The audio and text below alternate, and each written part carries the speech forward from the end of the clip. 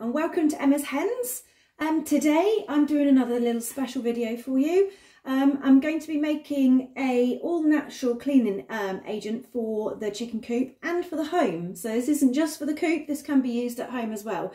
So especially at the moment where everything, at the moment with what's going on, we all need to keep things a lot cleaner. This has got antibacterial properties and things in it as well, so it's great to be used in the home. But I'm going to focus mainly on putting it in the chicken coop, obviously.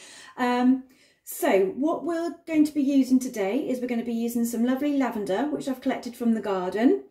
We've got some mint here. I've got two different types of mint. I've got this one, it's got really fluffy leaves. I don't know what they're called, they're just growing in the garden, so I couldn't tell you what they were. This one is like fluffy mint, and then this is like your standard garden mint that you get in the supermarket and stuff. But yeah, I've just got these growing actually on my allotment, so I'm not sure they were there when I got the allotments. I don't know what they are. And then to put those in, I'm using vodka. You can use white wine, you can use distilled white vinegar as well, but I'm going for the vodka just because it doesn't have a smell, whereas the white vinegar has quite a vinegary smell, and sometimes it overpowers the smell of the herbs, and I want to be able to smell the herbs. So what we're going to need to do is have a jar for putting everything in. And then we're going to get some lavender. So what we want is you can either use the leaves or the flowers. Here at the moment mine's gone really long. I'm not sure what variety this lavender is either, but it's got lots of I think it's really good for oil, this one. So what we're going to do is chop some of these off and put them in here, and then the mint, and then we'll put it in. So the reasons we're using the lavender is it's natural insect repellent, which is great for down in the coops because you want to keep all the creepy crawlies away, but it's also a natural stress reliever, which will keep the hens calm and relaxed when they're in there laying their eggs, which is what we want, isn't it?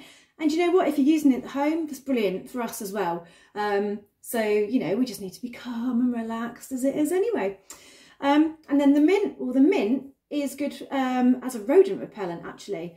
So there's a guy on our allotments who swears by using this mint on his allotment, and what he does is every year when he plants his peas, he gets a load of this mint and he just spreads it over where he puts his peas to keep the mice away.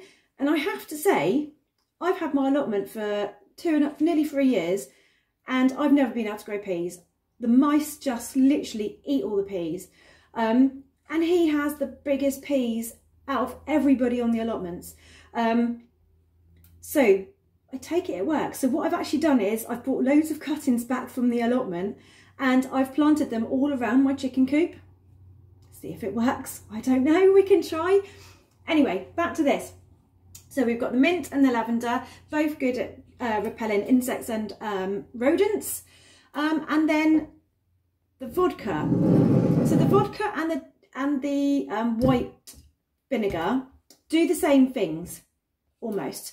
So they're really good for antibacterial properties. They both kill mould and mildew. The only difference with the vodka is this is odourless, obviously the white vinegar isn't. And vodka actually kills insects, whereas the white vinegar will just repel them. So this is much better for mites and other crawlies that we find in the chicken coop. I want to kill them. So I don't want any mites in my coop. So I'm going to be using the vodka. So let's get to it. Let's chop some of these off. So you want to fill it to about 1/3 full. So we're going to take some of these off, pop them in. So I'm going to be using the stems and the flowers of the lavender, and some mint. Let's have some of the fluffy leaves. And what you want to do with the mint is just rip it so that it's releasing all the oils. Let's have a little bit of this one as well. Put that in. So yeah, about half full I'd say. Let's go for half full. So we'll grab a few more of these, of the lavender, and what I'm going to do with this lavender is I'm going to screw it up just to release the oils in the flowers there. There we go, because that's what we want. We want it to smell. Oh, I wish you could smell that. Oh, it smells lovely. Right, that really does. Okay, let's just have a few more bits of the lavender. So I like the lavender. I love the smell of lavender. Okay, pop you in there. Like that. What do we think? Nearly? Let's put some more mint in, I think. A bit more mint. Screw it up. So yeah, I've just found red mite in my coop, which I'm really annoyed about because I've been so careful about not getting them. And I've got them in my little coop that I've got my chicks in. Well, they're not in there anymore, obviously. So I'm battling against them because the chemical that I used to use last year, unfortunately, has been taken off the market. It's been 40 years it's been on the market, and it's been used all over the world. It's brilliant. It gets rid of everything. It's used for bed bugs and things normally. Now, unfortunately, it's been taken off the market. You can no longer get hold of it. So that's just a little bit annoying. So I'm trying a few other remedies at the moment that I can get, like flea sprays and stuff. Luckily it's not in my big coop, so the big girls are all fine. It's just in the little coop, and I'm able to keep it just in the little coop for the minute. And I've been going down every night at about 10:30, nearly 11 o'clock, and going and spraying anti-mite stuff in the coop to get rid of it. But I think what I'm going to have to do is take the coop apart, spray it properly, and then I'm going to paint it, because the red mite obviously live all in the little cracks and crevices, and it's a little wooden rabbit hutch, and I don't want to throw it away because I only bought it last spring, so I've only had it a year. So that's the final result, is to burn them. But I think I'm on top of them actually, so it's not too bad. Right, vodka. So I think we're sort of half full in there. And then we're going to pour the vodka in. So I just went for the cheapest vodka that I could find. Paper bag stuff, you know. This is the cheapest vodka I could get in the supermarket. Actually, it wasn't the very cheapest. The very cheapest there wasn't any left of, because I think everybody is making their own hand gels and things at the moment. So I've gone for the second cheapest because that's all I could get. I'm thinking maybe I need to put a bit more herbs in. Maybe not. Maybe that'll be fine. So that's in there. And then what we're going to do is you need to leave it for 2 to 3 weeks, which is a bit annoying because I wanted to show you it being sprayed around, but I'll have to do another video and show you.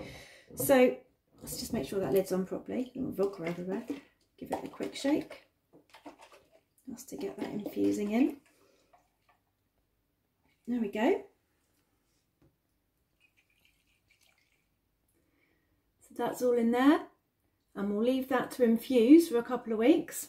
And you'll know when it's ready because it will turn like a, well, depending on the thing, purpley greenish colour, and the vodka will change colour. That's when you know it's ready.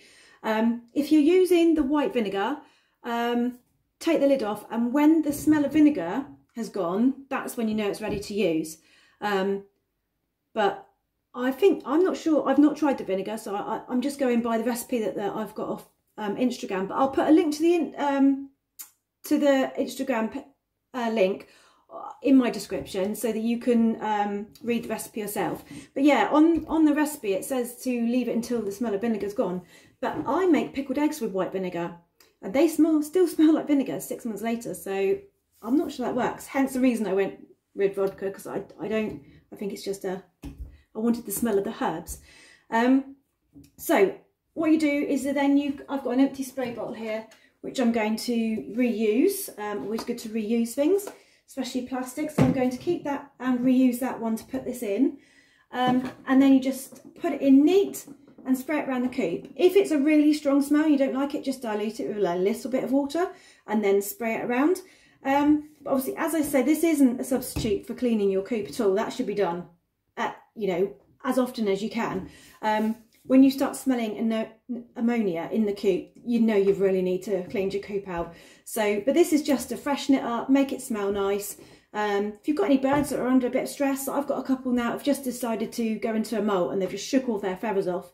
So it would be good for, you know, hens that are going through a molt and things like that. Young hens that are just starting to lay, just anything, just because of the lavender in there makes them feel a bit happier. And I'm hoping that it might also help with the mite problems. I'm not holding my breath for that, you know.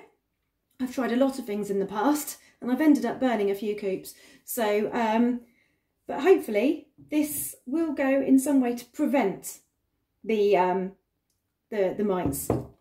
So that's it. So if you want me to show you anything else in the future, let me know. If you haven't already, subscribe to my channel, please, please, please. And then I will do some more videos for you. Right, goodbye for today, and I will show you when this is ready and we'll go down and clean the coop.